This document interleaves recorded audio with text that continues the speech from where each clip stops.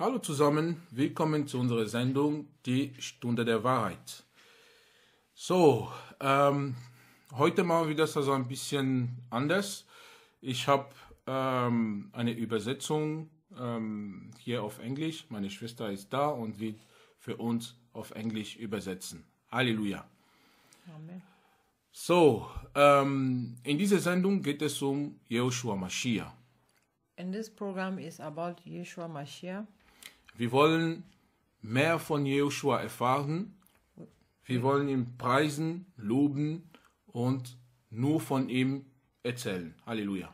We want to know more about Yeshua in this program. We want to praise him, worship him and talk about him. Deswegen sagen wir zurück zum Wort, zurück zu Yeshua Mashiach. That's Halleluja. why we say back to the word and back to Yeshua Mashiach. Amen. Amen. Aber bevor ich also weitergehe, möchte ich also kurz beten. But before I continue, I would like to pray. Herr, wir danken dir für diesen Moment. Father, we thank you for this moment. Bitte führe uns, leite uns, Herr. Please lead us and guide us. Herr, gib uns deine Wörter, damit wir nur deinen Namen hier preisen und loben können. Halleluja. Lord, give us your word so that we praise you and worship you here. Und damit wir auch von dir noch mehr erfahren können. Halleluja. So that we can know more from you. Hallelujah. Danke, Yeshua Mashiach, für alles, was du tust. Thank you, Yeshua Mashiach, for all what you do. Amen. Amen. So, was ist unser Thema heute? Wir wollen, ihr wisst schon, also heutzutage die Gemeinde, es gibt also eine große Verwirrung in der Gemeinde heutzutage. What's our topic today? We know in the in churches today or assemblies today, there's a lot of Verwirrung, Durcheinander. a lot of confusion. So, und wir wissen nicht mehr, wer wirklich Christ ist und wer wirklich Yeshua Mashiach folgt. We don't really know who is a Christian or who really follows Yeshua Mashiach. Ich habe so oft also in dieser Sendung schon die Bedeutung oder die Definition von Christsein gegeben. I have explained already several times on this program the definition of a Christian or who a real Christian is. Ein Christ ist jemand, der Yeshua Mashiach folgt. A Christian is one that follows Yeshua Mashiach. Jemand, der das Wort von Yeshua Mashiach angenommen hat. Someone that has accepted the word of Yeshua Mashiach Und danach lebt. and lives according to it. Also ein Christ ist einfach ein Jünger Jesu Christi, Joshua. So a Christian is just a disciple of Yeshua Mashiach. Halleluja. Amen.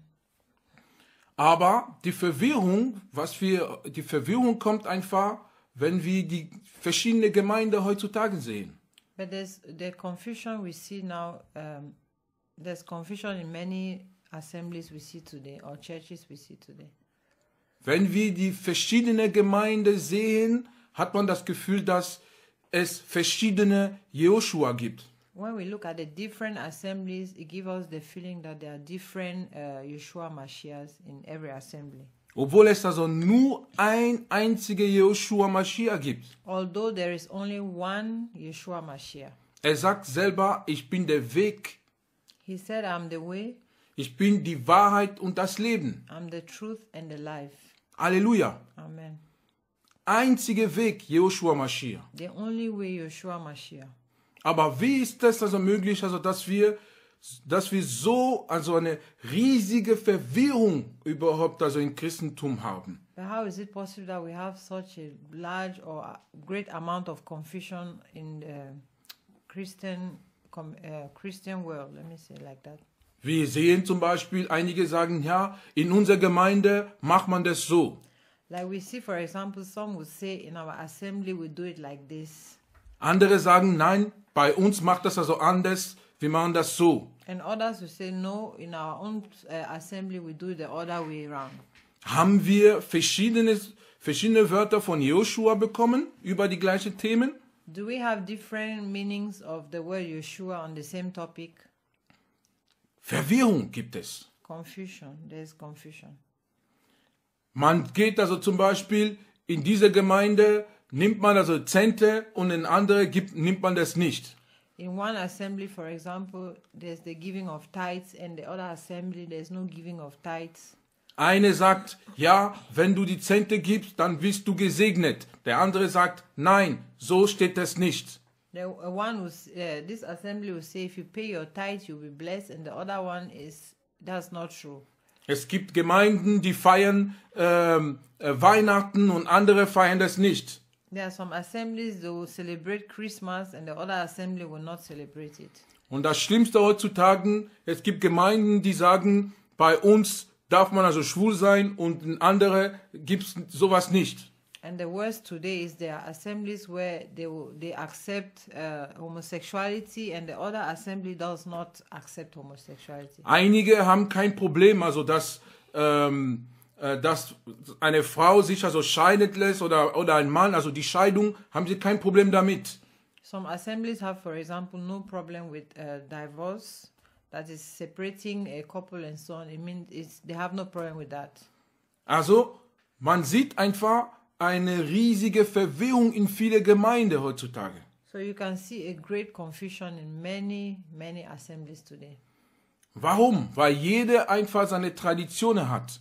Why? Because everyone has his or her own traditions. Wir sehen also Pastoren, Pfarrer, die arbeiten also wie Politiker. We see pastors and priests or whatever that work like politicians. Die haben die Macht, also wie die Politiker heutzutage, wie Manager in Firmen. They have a lot of power and authority like managers in companies. Die Gemeinde, diese sogenannte Gemeinde, die führen das also als Manager. And these so-called assemblies, they lead these assemblies like the manager. Das ist also ein Business geworden. So it has become a business. Geld, Geld, Geld, Geld die ganze Zeit. Money, money, money the whole time.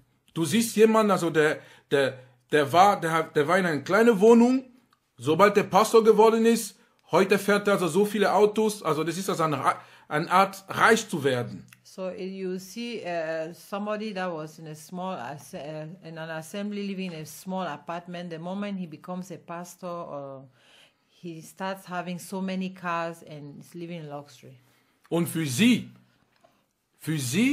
also das Evangelium ist also ein Weg, also reich zu werden. And for them, the gospel is a means to get rich. Aber das ist nicht, was das Evangelium sagt. But that's not what the gospel is about. Deswegen sagt die Bibel, es gibt Leute, also es wird also ein anderes Evangelium heutzutage gepredigt. That's why the Bible says there will be another kind of gospel that will be preached in the latter days. Und darum sagen wir die Leute zurück zum Wort. That's why we tell the people, go back to the word of God. Zurück zu Yeshua Mashiach. Back to Yeshua. Halleluja. Amen. Weil es ein einziger Yeshua gibt. Because there's only one Yeshua. Und Yeshua ist das Wort. And Yeshua is the word. Halleluja. Amen. Können wir mal also etwas in der Bibel nehmen? Can we look into the Bible? Gehen wir mal also in 1. Könige. 1 Kings. 1. Könige, Kapitel 18. Halleluja. Lesen wir mal also diese Geschichte. Kurz, diese Geschichte. Ich will nicht also alles lesen. Also, 1. Könige, Kapitel 18, ab Vers 20. So 1 King, chapter 18, verse 20. From verse 20. Also nicht vergessen, dass in Kapitel 17 Elia gesagt hatte, dass es nicht regnen sollte. So don't forget that Elijah said in chapter 17 that it was not going to rain. Also lesen wir ab 20. So chapter 18 from verse 20. Also sandte Ahab hin unter alle Kinder Israel und versammelte die Propheten auf den Berg Karmel. So Ahab sent unto all the children of Israel and gathered the prophets together unto Mount Carmel. Also, kurz nochmal also für die Geschichte. So let me explain the story. In Kapitel 17 sagte Elia, es wird nicht regnen. In chapter 17, Elijah said it wasn't going to rain, Und es ist wirklich so passiert. and it really did happen. Halleluja. Amen. Und dann in Vers 18, And der Herr sagte, geh und sagt Israel, es wird regnen. And in chapter 18, the Lord told him, go and tell Israel it's going to rain. Aber Elia musste erstmal etwas klären. But Elijah had to clarify something first. Und deswegen wollte eine Klärung zwischen die falschen und die richtigen Propheten klären. And he wanted to clarify something that is between the false prophets and the true prophets. Und das lesen wir in ab 1. Könige Kapitel 18 Vers 20. Halleluja. And this we read from chapter 18, verse 20. Ich will die ganze Geschichte überhaupt nicht erklären, I don't want to explain the whole story, aber eine Frage hatte Elia gestellt. but Elijah asked a question. Und diese Fragen müssen wir uns also auch jetzt stellen. And these questions we have to ask ourselves today. Und die Frage ist also im Vers 21. And this question, you can find it in verse 21. Da trat Elia zu allem Volk und sprach: And Elijah came unto all the people and said, Wie lange hinkt ihr auf beide Seiten? how long halt ye between two opinions? Ist der Herr Gott, so wandelt ihm nach. If the Lord be God, follow him. Ist es aber Baal, so wandelt ihm nach. But if Baal, then follow him. Und das Volk antwortete ihm nicht. And the people answered him not a word. Könnt ihr euch das so vorstellen? Can you imagine that? Elia hat also diese Frage gestellt. Elijah asked this question. Wie lange wollt ihr auf beide Seiten hinken? How long do you want to be between both sides? Dieser Begriff also hinken. This word, let me look for it. Dieser Begriff, Halt. genau, In the King James Version, halt. dieser Begriff hinken, das ist wie sagt man das, also wenn man also holprig ist, also wenn man also eine Verletzung auf ein Bein hat, zum Beispiel. This word could also mean like when you have a wounded leg or wounded feet. Das heißt, du springst also auf eine Seite. That means you're jumping on one side. Aber hier stellte Elia die Frage, wie lange wollt ihr auf beiden Seiten hinken? And here Elijah is asking them, how long do you want to hold on between both sides? Diese Seiten sind die Seite von Baal oder die Seite von Yahweh. These sides, one side is you have the Baal, and the other side you have Yahweh. Also, die Frage stellt uns also Jehoshua Mashiach. Sind wir für Yahweh oder für Baal? Joshua is asking us this question. Are you for Baal or are you for Yahweh? Bist du für deine Gemeinde oder für sein Wort? Are you for your assembly or are you for the word of the Lord? Bist du für diese Welt oder für sein Wort? Are you for the world or are you for his word? Das ist die Frage. That's the question. Weil es ein einziges Weg gibt. Es gibt nur einen Weg. Because there's only one way. Wir sagen alle, dass wir Joshua folgen. We all say we are following Yeshua.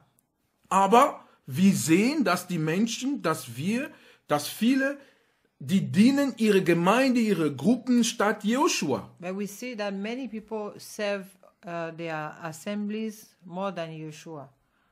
Weil sie nicht nach dem Wort des Herrn gehen. Because they don't go according to the word of the Lord.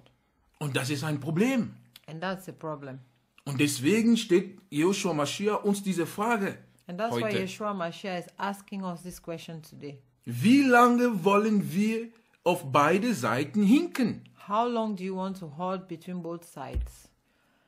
Wenn wir von der Seite von Jehoshua sind, dann bleiben wir in Jehoshua. If you're on the side of Yeshua, then stay on his side.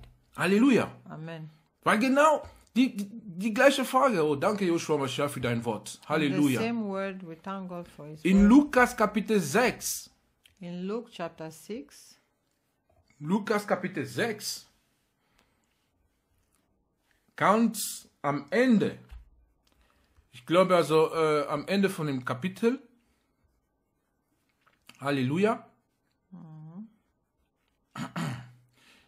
Am Ende dieses Kapitels Joshua stellt also auch wieder die Frage. at the end of this chapter, the Lord also asks this question. Halleluja. Amen. Vers 46. Verse 46. So Luke chapter 6, verse 46. Er fragt, was heißet ihr mich aber Herr, Herr und tut nicht, was ich euch sage? And why call ye me Lord, Lord, and do not the things which I say? Es steht wieder diese Frage. He's asking the same question. Ihr nennt mich Herr, You call me Lord. aber warum tut ihr nicht mein Wort? Why don't you do what I say in my word? Genau die gleiche Frage von Elia. The same question Elijah asked. Du sagst also, okay, ich bin ein Christ. You say I'm a Christian, Aber warum folgst du nicht meinem Wort? but why don't you follow his word? Du willst nur die Traditionen von deiner Gemeinde You follow folgen. only the traditions of your assembly. Du folgst also die Traditionen von deinem Pastor. You follow the traditions of a pastor. Nein, bei uns macht man so. No, we do it like this in our assembly. Aber was sagt Joshua? But what does Joshua say?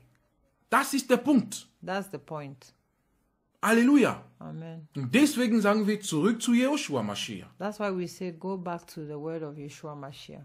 Und wir sehen Leute, die sagen, ja, ich bin für Joshua, aber durch ihre Leben sind sie dagegen. And we see people who say that yes, they are for Yeshua Mashiach, but their life shows the contrary. Da ihr Leben zeigt einfach das Gegenteil. And their life clearly shows the contrary. Die wollen nur die Traditionen von ihrer Gemeinde. They only want the traditions of their assembly. Joshua hat dich also gerettet, um ihm zu dienen. Joshua saved you for you to serve him. Aber du denkst also, weil du das Gebäude, wo ihr euch also trifft, immer sauber macht, also das nennst du dienen. But you think because you always go around cleaning the assembly where you meet, you think you're serving Yeshua. Das kann jeder tun. Everyone can do that. Du bist nicht berufen, diese Kirchengebäude zu putzen als Dienst, also für Joshua. It's not your calling to be cleaning up the building of the church and you think, or the building of the assembly, and you think that's serving Yeshua. Das ist für alle. Everybody can do that. Alle müssen das tun. Normally, everyone has to do that. Aber du bist berufen, Joshua mit dein ganzes Leben zu dienen. But you are called to serve Yeshua with your whole life. Und überall. And everywhere. Nicht nur in einem Gebäude. Not only in a building. Weil das ist genau das Problem. Because that's exactly the problem. In Römer Kapitel 12 lesen wir. In Romans chapter 12. Halleluja. In Römer Kapitel 12, ab Vers 1. From verse 1.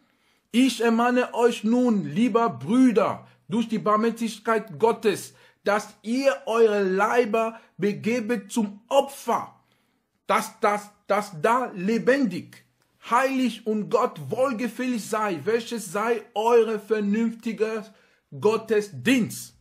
I beseech you therefore, brethren, by the mercies of God, that ye present your bodies a living sacrifice, holy, acceptable unto God, which is your reasonable service.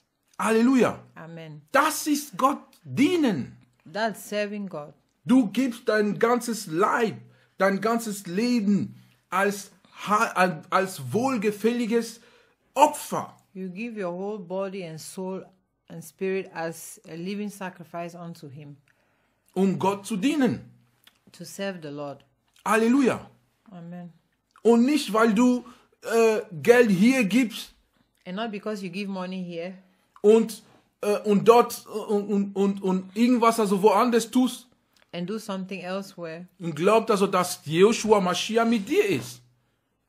And therefore believe that that Yeshua Mashiach is with you. Was ist mit seinem Wort? What about his word? Es gibt Jemand gibt also Zehnte in der Gemeinde, Someone gives tithe in the assembly, aber er ist also ein Lügner. but he's a liar. Er gibt Zehnte in der Gemeinde, He gives his tithes in the assembly, aber er zahlt zum Beispiel also seine Steuer nicht. but he doesn't pay his tax. Er belügt die Stadt. He lies to the state. Er sagt, er ist verheiratet, He says he's married, aber das ist nicht der Fall. but he's not. Könnt ihr euch vorstellen? Can you imagine? Aber jeden Sonntag But every Sunday, betet, schreit Joshua, Joshua, aber sein eigenes Leben stinkt. he shouts Yeshua, Yeshua every Sunday, but his own life smells. Die Sünde. The sins. Und dann sagen sie ja, die sind für Joshua Mashiach. And then we say they are for Yeshua Mashiach. Wir müssen Buße tun. We have to repent. Wirklich Buße tun. Real repentance. Und das ist genau, was Joshua an die Gemeinde von Laodicea sagt. And this is what Yeshua said to the assembly of Laodicea. Wenn wir in der Offenbarung Kapitel 3 gehen. If we go to Revelations chapter 3. Halleluja. Amen. Ich suche mal also den Vers. Weil Joshua hat also das Gleiche an die Gemeinde von Laodicea gesagt. I'm looking for the verse because that's exactly what Yeshua said to the assembly of Laodicea. Ab Vers 14. From verse 15. Und dem 14. Und dem Engel der Gemeinde zu Laodicea schreibe. And unto the angel of the church of the Laodiceans write. Das sagt der Amen, heißt der treu und wahrhaftige Zeuge, der Anfang der Kreatur Gottes. These things said the Amen, the faithful and true witness, the beginning of the creation of God. Vers 15.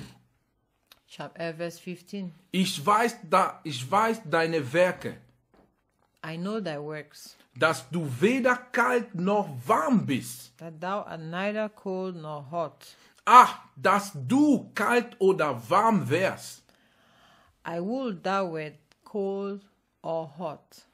Weil du aber lau bist 16. So then, because thou art lukewarm, und weder kalt noch warm, and neither cold nor hot, werde ich dich auspeien aus meinem Mund. I will spew thee out of my mouth. Wow.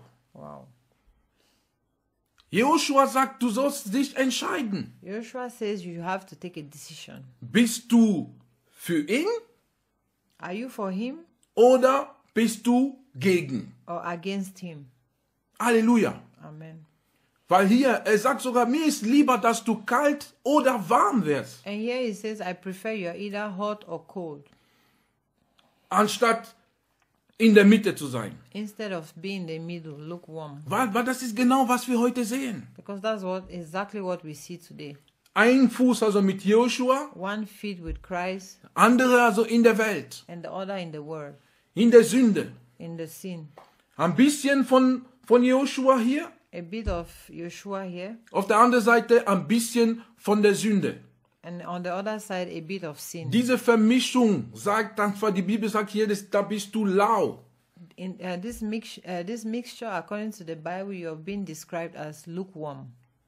Wow. Und Joshua sagt, er wird dich also rausspucken. And the Lord says he will spit you out of his mouth, Weg von ihm.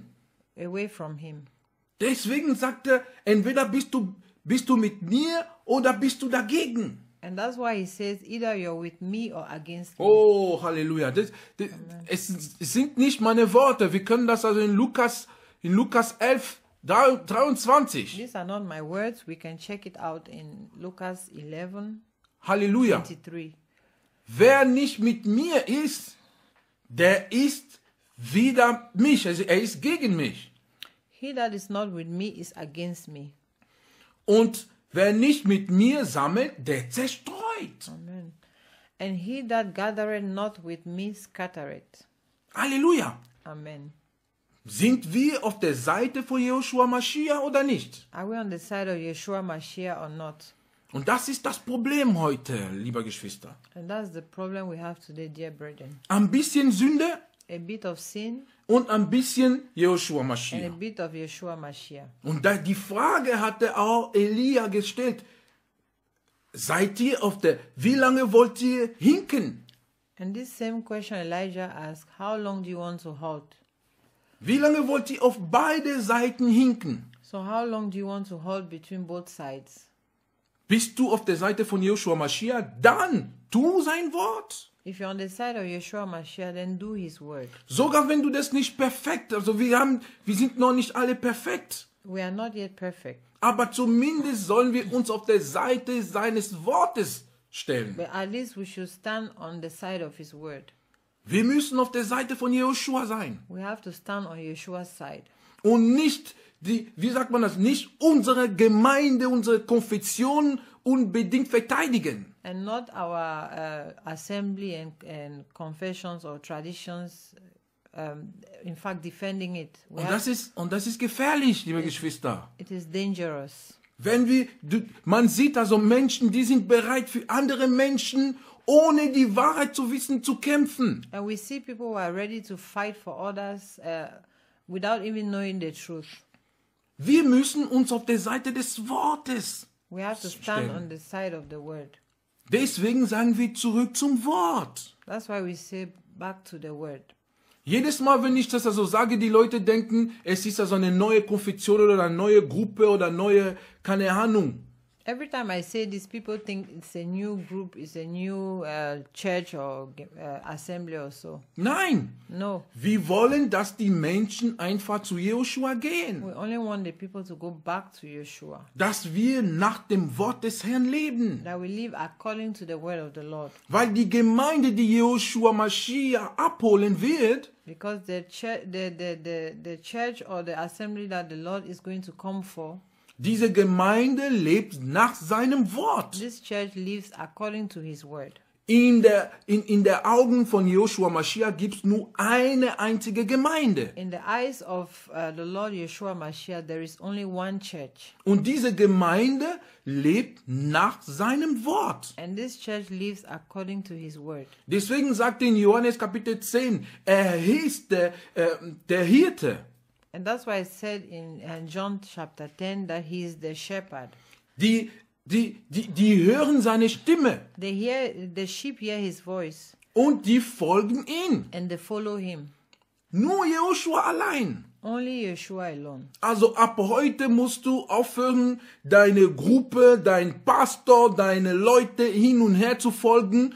Erst Jehoshua Mashiach. So from today you have to stop following your pastor and groups and so on. First follow Yeshua Mashiach. Weil alle diese Menschen, die können uns in die Irre führen. Because all these people can mislead us into false doctrines. Deswegen müssen wir uns auf der Seite des Herrn stellen. That's why we have to be on the Lord's side.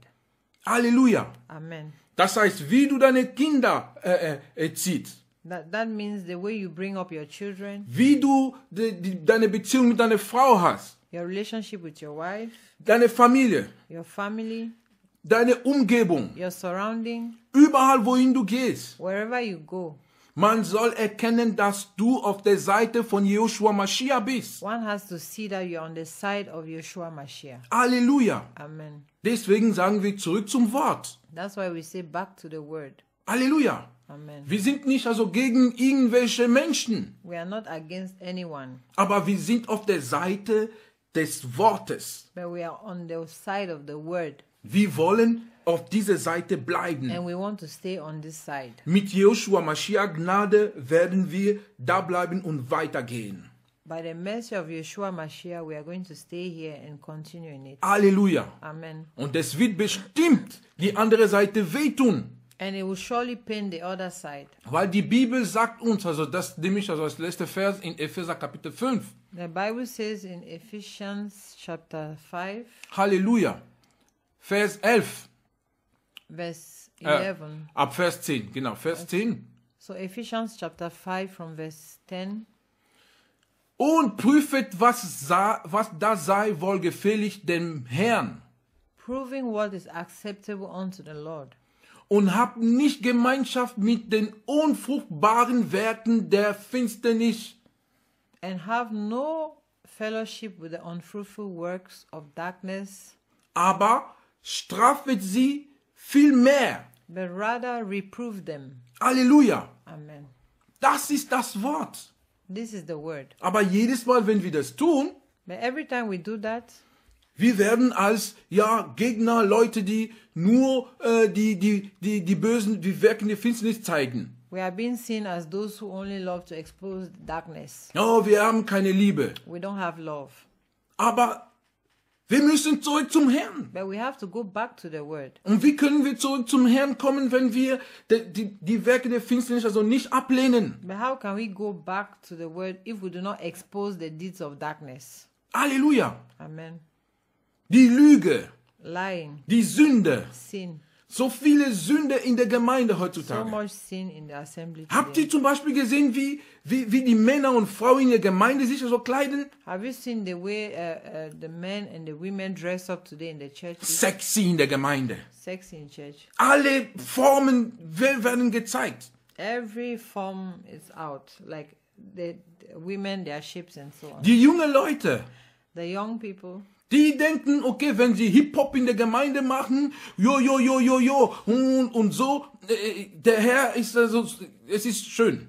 and the young people think if they bring hip hop into the church or the assembly, that means God is Ja, er mag das, er liebt es. that He likes it. Die küssen sich, They kiss each other. die haben Dating und so weiter. They date each other. Die Sünde in der Gemeinde. There's sin in the church. Nightclub für die Kirche. There's also even nightclub for the church. Könnt ihr euch also vorstellen? Can you imagine? Die verkaufen die Sachen sogar in der Gemeinde. They sell things in the church. Das Wort wird verkauft. The word is sold. Bibel verkauft. The Bible is sold. Lieder verkauft. Songs are being sold. Alles, was sie umsonst bekommen haben, die verkaufen das. All what they receive freely, they sell it. Aber das ist gegen des Wortes. But this is against the word. Ich habe sogar gesehen, es gibt, wie sagt man das, also Treffen, oder Predigt oder Konferenzen, christliche Konferenzen. I've seen in some so-called Christian conferences or meetings, Die Leute müssen zahlen. people have to pay.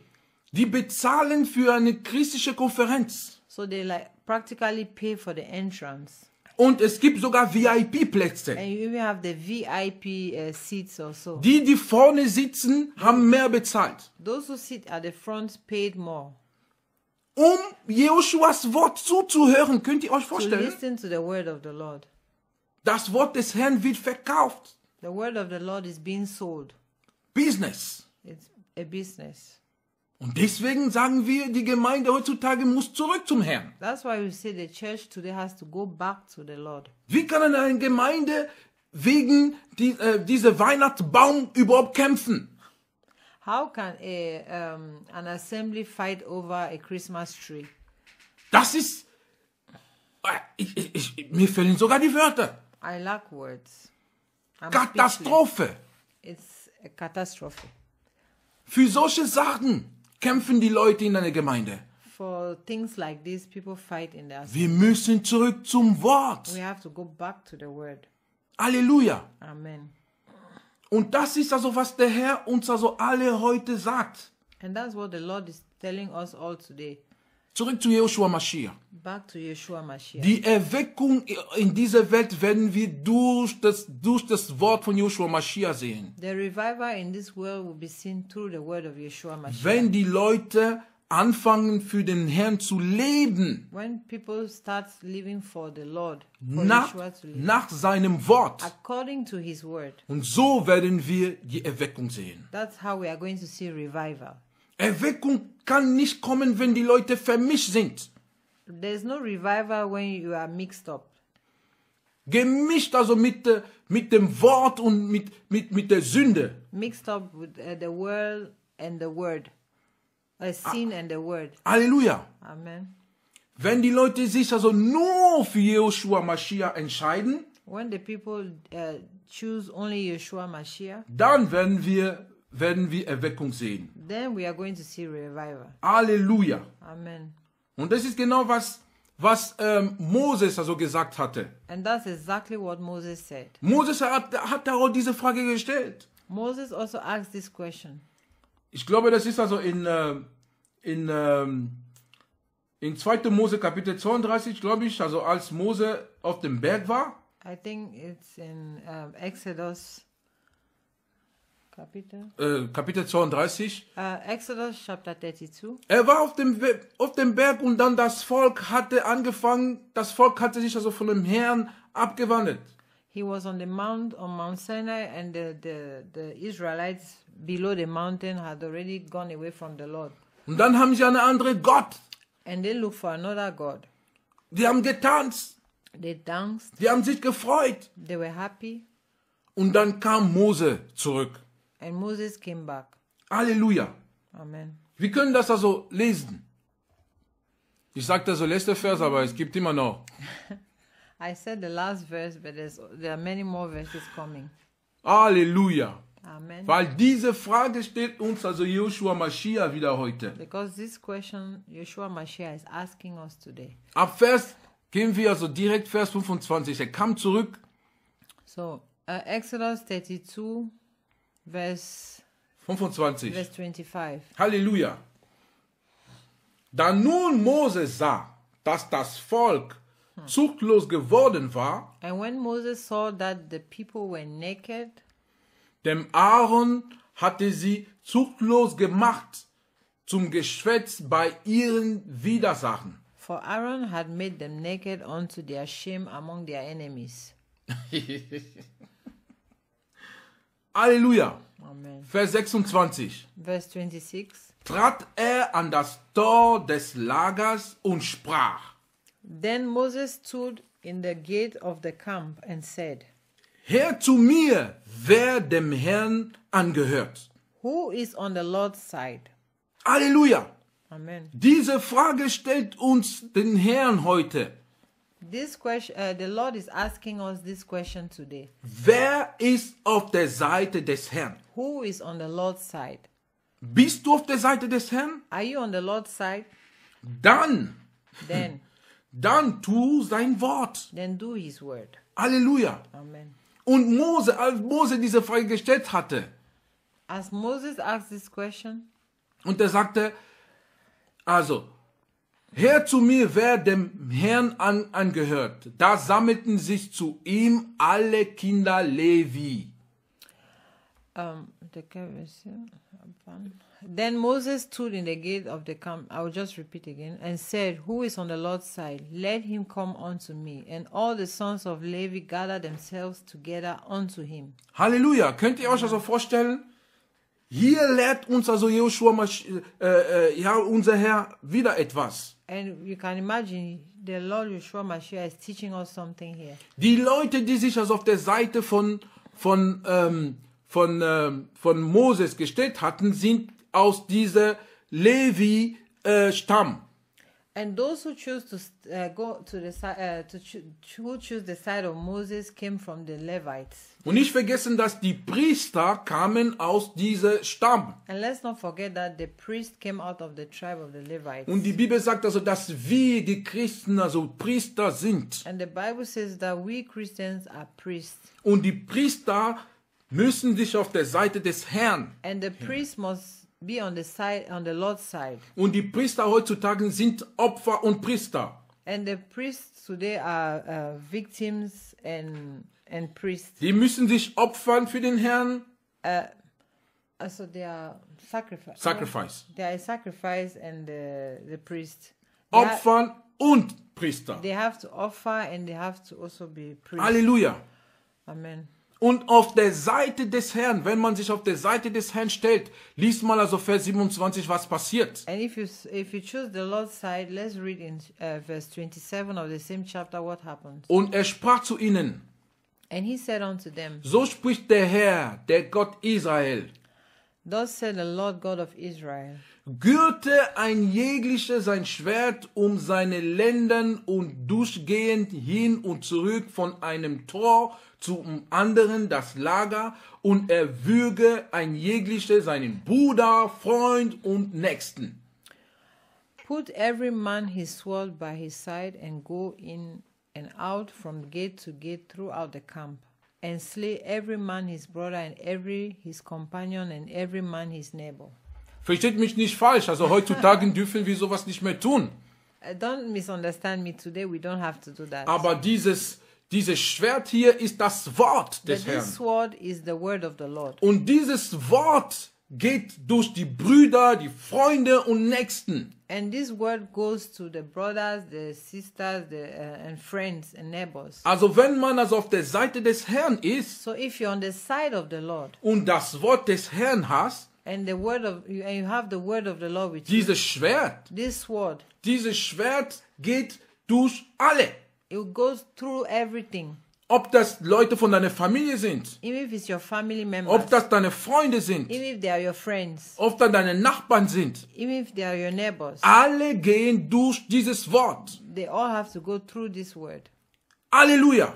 Amen. Und das ist also, was der Herr uns also heute sagt. And that's what the Lord wants to tell us Wenn today. du auf meiner Seite bist, If you're on my side, du bist nicht auf der Seite von irgendwelcher Gemeinde, you are not on the side of an assembly or a church, auf irgendwelches Land of a certain country oder irgendwelche Kontinent. or a certain continent. Du bist Teil von seinem Königreich. You're part of his kingdom. Und du bist also ein Soldat von seinem Königreich. And you are a soldier in his kingdom. Und du hast sein Schwert in der Hand. And you have his sword in your hand. Das ist sein Wort. It's his word. Und dieses Wort geht durch alle. And this word goes through everything, everybody. Halleluja. Hallelujah. Amen. Das ist auf der Seite des Herrn sein. That's what it means to be on the Lord's side. Deswegen sagen wir alle, zurück zu Jehoshua Mashiach. That's why we all say back to Yeshua Mashiach. Zurück zum Wort. Back to the word. Halleluja. Hallelujah. Danke, Jehoshua Mashiach, für dein Wort. Thank you, Yeshua, for your Wir word. preisen Jehoshua. We praise Yeshua. Wir erheben Jehoshua We Mashiach. lift up Yeshua Mashiach. Und wir sagen, tut Buße. Alle. And we say repent, everyone. Alle. Wir müssen alle Buße tun. We all have to repent Und kehren zu Jehoshua Mashiach. and go back to Yeshua Mashiach. Halleluja. Amen. Danke, Herr. Thank you, Lord. Amen. Amen.